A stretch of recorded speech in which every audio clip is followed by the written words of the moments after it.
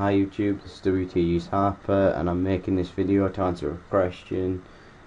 Someone's asked me how to import files from Photoshop to Cinema 4D so you can make alterations like extrude NURBS when in Cinema 4D and other things. So as you can see, all I've got is a plain squiggle, which I thought was something easy. Then you need to go to the Magic Wand tool, which is here. Select what you want to move.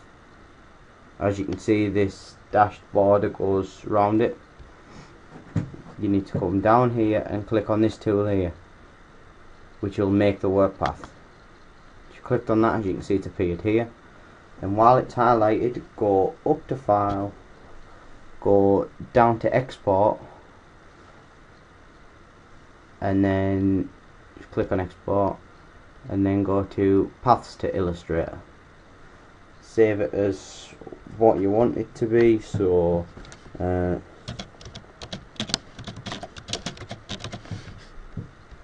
save it. Once that's done, minimize your Photoshop, and as you can see, Cinema 4D, File, Open, Desktop, go down, here it is, Open, Scale to 1, yes, okay. As you can see, here it is.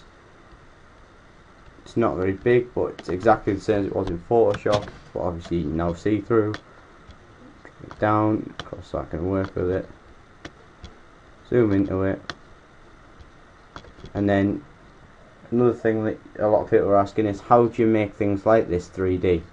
All you need to do is go up to here, this tool, which is like a box with a green ball inside of it.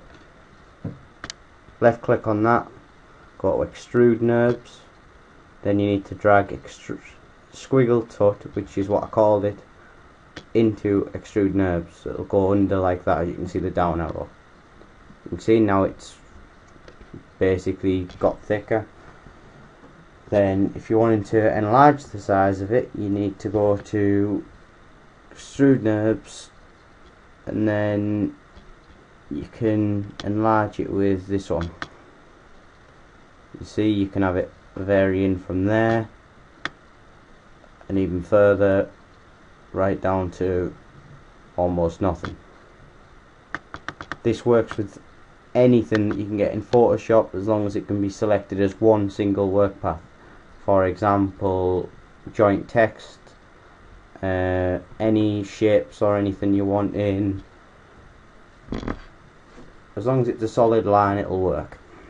If I zoom in, then change the colour just so you can see it.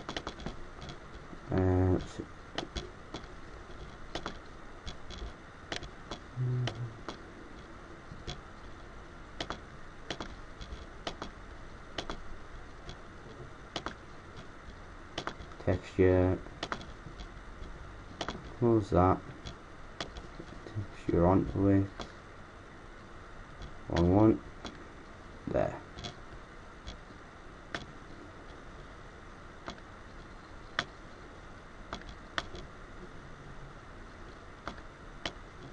I'll render it to photo viewer.